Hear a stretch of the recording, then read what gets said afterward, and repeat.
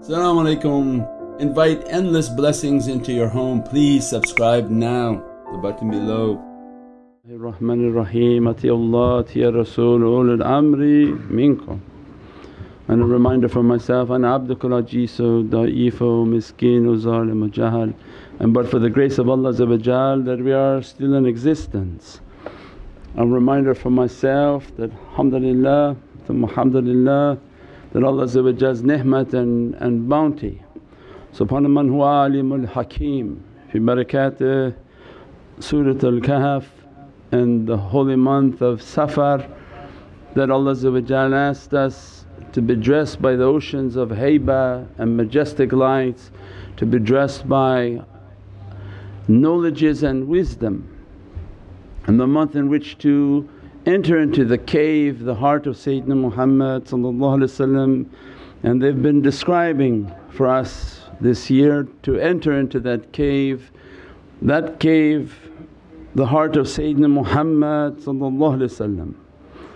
and the description of its protection in this month for the awrad to recite Surah Fil 7 times every day, and then describing that the story of Surah Fil, Surah 105 is not only about an elephant and a dictator mounting an army, Abraha mounting an army of elephants to destroy the Kaaba. And he had a cathedral that he had built, and he wanted the worshipness and the attention and the migration of people to his place of worship and something other than Allah. And they reminded us that the elephant is a sign of arrogance. The party of the elephant, Ashab al-Fil. The party of the elephant, watch out for them.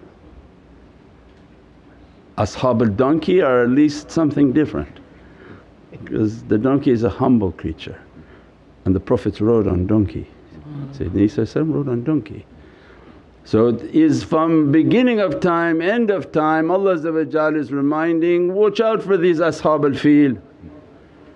Their agenda, their understanding, wanting to destroy the Kaaba and bring their qibla and their house of worship to be superior.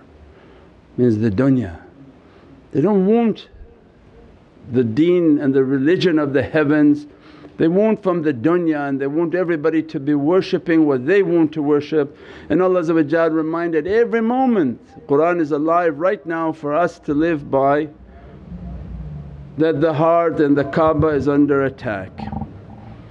And these Ashab al-Fil are coming, and their whole interest is to destroy your faith with their TV, with their games, with their videos, with their Snapchat and TikTok and whatever else you want to do.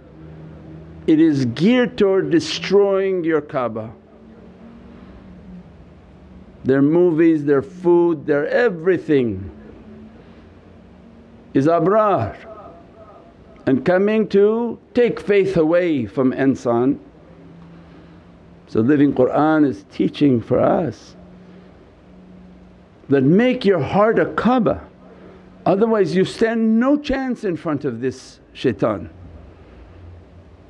If you are by yourself hoping you're going to defeat this elephant and this army and all its might, oh, you'll be trampled upon in a second. But Allah give the believers hope that as I defended the Kaaba, and that's bricks and stones, but that which I created with my 2 hands and I blew into it from my spirit, وَلَقَدْ كَرَمْنَا بَنِي Adam. You have a high position in reality in Divine Presence. Make your heart my home, qalb al-mu'min baytullah. And for your heart to be Allah's home It has to have Nabiyeen, Siddiqeen, Shuhada'i wa Salihin, and Allah said, that's the best of company. If you love Nabiyeen but you're not good with Siddiqeen, Shuhada'i wa Salihin, Allah's not with you. You get 4 categories in your life. Don't just say you love one not the other, something is deficient in your love. Look to your heart. Allah says, I show you the sign on the horizon, then I show you within yourself.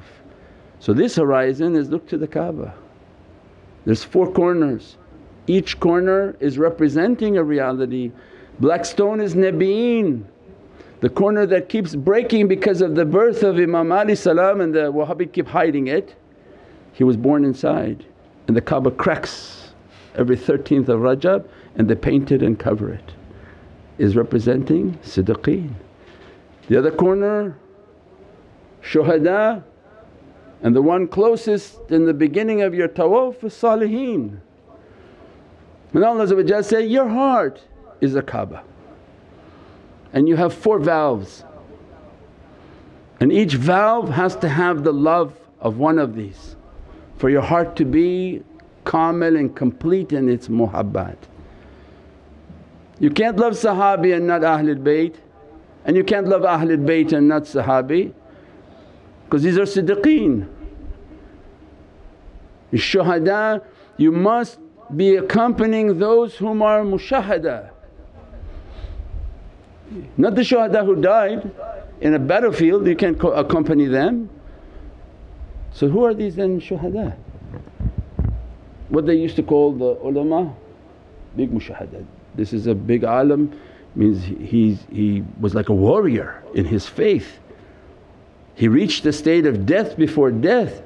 So the real alims, when they would describe them as warriors, mushahada, that these are the big martyrs in religion, that they fought against themselves, they fought against their bad characteristics, which is the fiercest fight.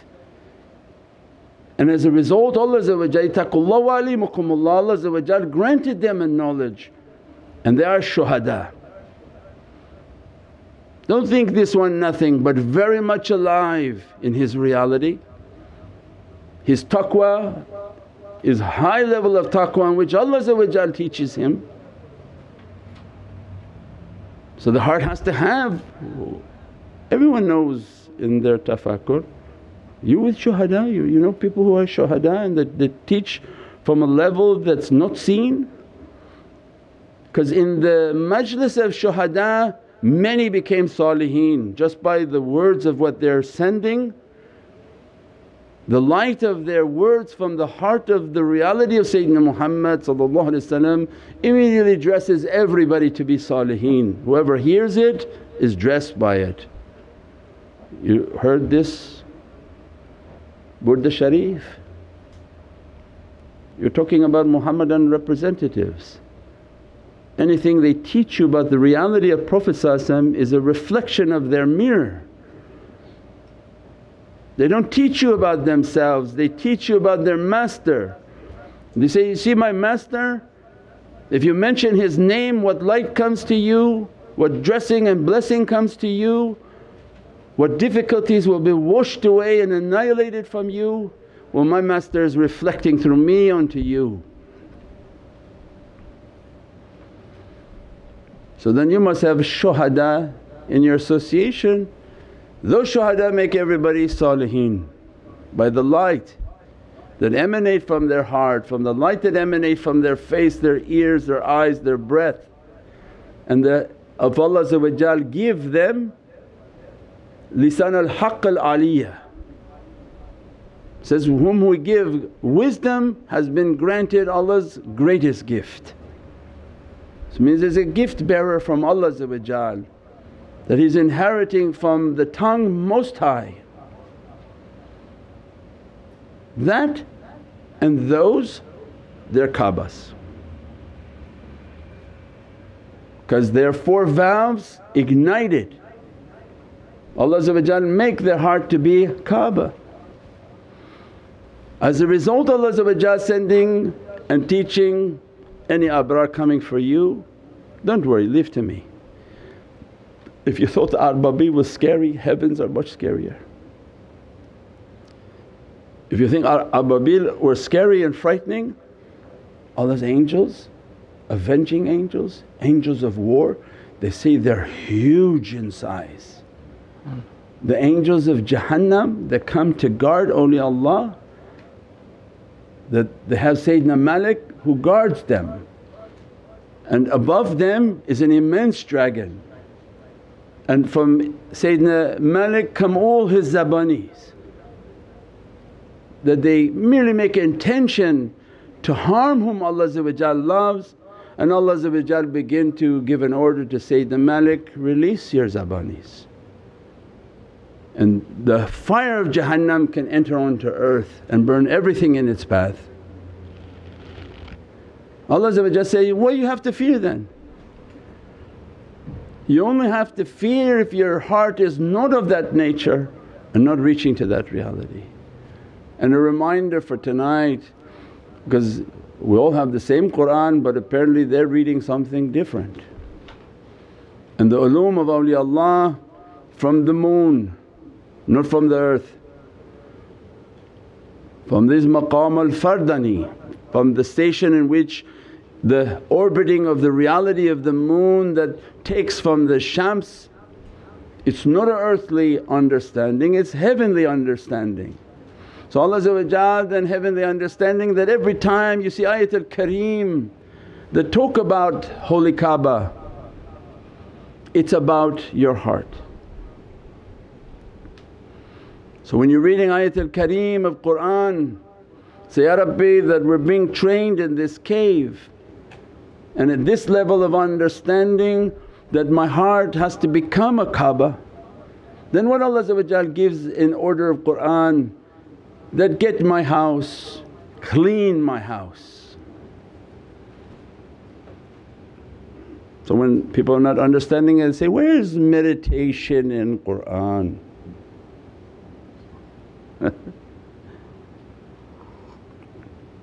Where's anything from anyone's understanding? The whole of everything is in Holy Qur'an, but they have eyes and they don't see, and they have ears and they don't hear. Any verse of Holy Qur'an that deals with Holy Kaaba, it has a reflection in our reality. And when the holy verse of Qur'an is asking from us that to take my house of worship, wash my Kaaba. This maqam of washing your Kaaba is what? You can't make tawaf around something disgusting and dirty. Why the washing first? Min zaki, tasawwuf, clean it. Take a path of tasawwuf, take a path of zaki and cleaning. Take a path in which to clean, and when you clean the physical you begin to recognize the more important cleaning is clean the spiritual. So then how are you going to clean your heart? You're going to make tafakkur. You're going to make your muraqabah and contemplation that, Ya Rabbi, I want my heart to be your home. Then Allah's first order, clean your heart, clean your house, clean my house, clean the Kaaba. As soon as they begin to understand, then Allah wants them to make tafakkur, make a contemplation. What's in your heart? All these idols that you have put into your home, into your heart. Your idol is your fashion, your looks, your money, your car, your jobs. That which you make tawaf around is what you worship. Right? What is tawaf? Tawaf is your direction of your focus. If anyone made tawaf around holy Kaaba, it's hard to think of anything else because you're tired and you just keep moving around, you keep moving around, and Allah's giving you a symbolism that when you're busy in my worshipness, it shows your focus. So that which you're making tawaf around is a reflection of what is really within your heart and the focus of your heart. Somebody all day long washing their car, brand new car, wash the car, they have collections of cars. They're making tawaf around that, and that's really what's in their heart. All day long taking photos of fashion and beauty, fashion. Now everything based on face and Instagram, all of these Allah showing that is a tawaf. They're making tawaf around themselves and their job, and whatever you're focusing on excessively you are making tawaf around it, because your mind is wrapped around it. The expression they have, my mind is wrapped around it, because you're making tawaf around it. So when Allah is giving this understanding for us that if you want the house, you want your heart to be my house, clean it. How are you going to clean if you don't know what's inside of it? It's obvious, then you have to make your tafakkur, you have to sit every night and look into your heart, what's in my heart ya Rabbi? What did I do today? How was I angry today? How was I jealous today? How was I commenting and expressing, and how was I doing everything wrong? Find all the wrong and take an inventory of what's in your heart. What is it that I focus on? What is it that I'm fearful of? What is it that I'm occupied and preoccupied with? That's then what's inside your heart, and those are the idols. And that's why Prophet spent time destroying them. 360 idols were in Mecca, and you have 360 points. When people say, where do you get these points and these numbers? And it's throughout Islamic history. Why was there 360 idols? Because everyone has a point on their body, 360 points on the circle, and there's an idol for each point. And these idols all have to be destroyed so that you can worship Rabbil A'la. Because you're not worshipping Allah, you're worshipping your desires. We're all falling prey to our desires. So muhasabah, muraqabah, tafakkur. Anyone ask you, say, oh these are the ayahs of Allah asking of Holy Qur'an from Kaaba. When Allah says, take my house and clean it, well He needs you to go to Mecca and clean the Kaaba? You have your own Mecca, you have your own place where Allah should be residing, and it should be cleaned. And Allah said, I created no man with two hearts. It's not going to be me and your other desires, that one has to go so that I fully can come into your heart. And that's the verses of cleaning. When they begin to take a life of zaki and cleaning, tasawwuf means to clean. I'm on a path to clean the Kaaba, and the Kaaba of my chest, the house of Allah that resides within me, my life is to clean it. And when I clean it, I meditate and muhasabah, and I take an accounting of it. And as a result my whole life is in a tawaf. Now I understand what I'm making of tawaf. And Abrar and Ashab al-Fil right now what they're doing, they're making you to have fear. Iman and Ahlul Iman out of the population is 1% maybe. 99% Allah's in teaching and Prophet order, teach them the reality of fear. Because Iman may be a hard station for somebody to achieve, but that which you fear is governing you. That which you fear is controlling you, it's your faith. Your faith became fear. For everything you fear, it's controlling you. Go in, you go in, come out, you come out, go in, you're gonna die. Oh, you're gonna die. I'm gonna die, you're gonna die. Give me something so that I don't die. That's controlling you. That became your faith. When Allah teaches, no, if they want to have fear they should fear me. If you want to fear, Fear Allah. Don't fear Abraha and his Ashab Fil. Fear Allah. And the believer put their trust in Allah and they have nothing to fear but Allah. Then they begin to understand, okay, this dunya now trying to make me to have fear and go that direction, and Ahlul Iman are coming and teaching, no, come to Prophet, come to Allah. Bring this reality of Allah into our hearts and make our heart to be the holy Kaaba in which Allah reside.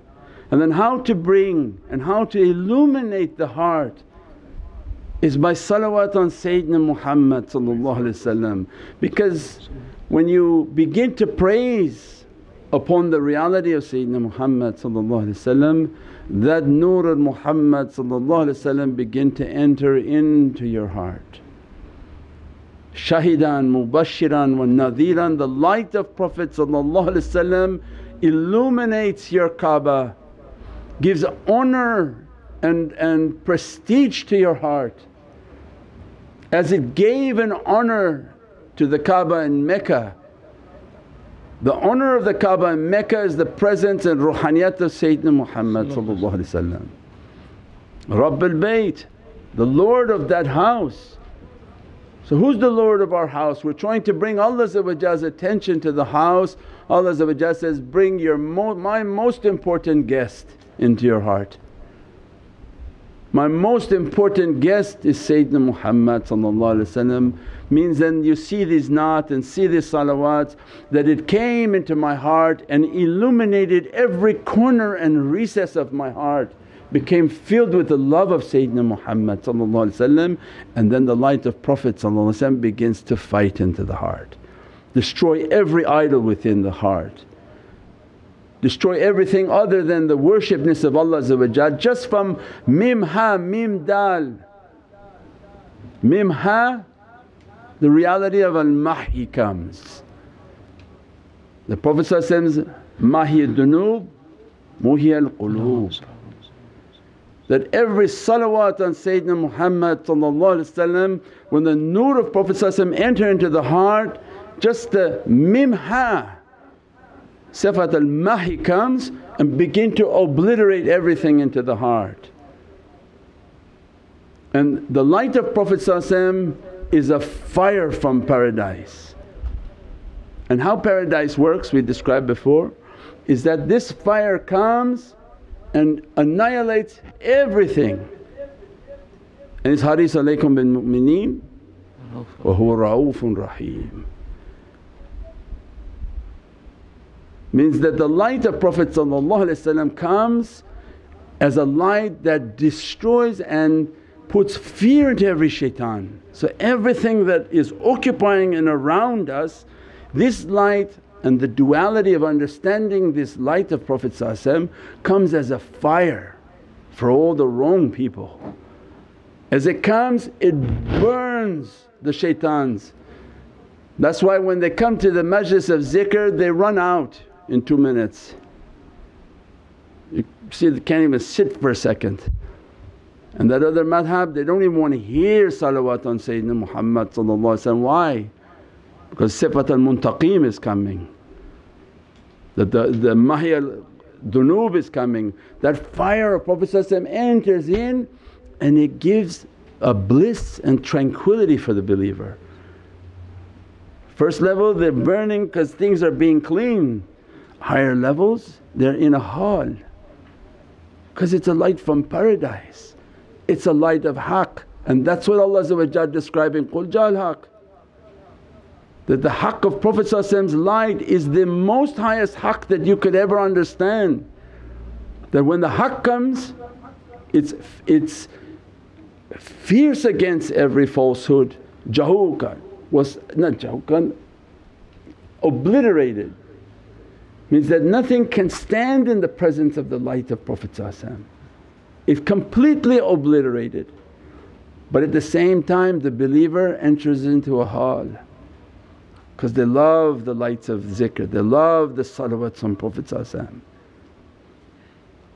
And that's the heart that becomes filled with the light and the love of Sayyidina Muhammad until you become a receptacle of that light.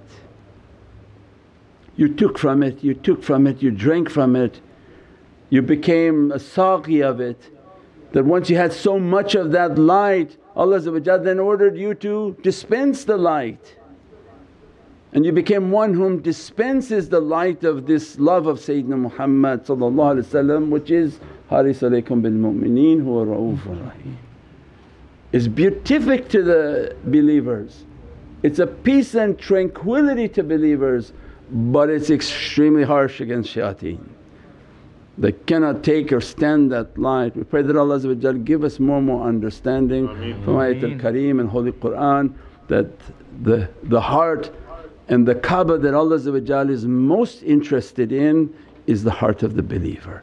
For the heart of the believer is that which Allah made with Divinely hands, and what that represents and blew from His Divinely Spirit within the soul and the nafs of insan. وَلَقَدْ كَرَمْنَا بَنِي Adam. Allah put much more value for insan than bricks and stones.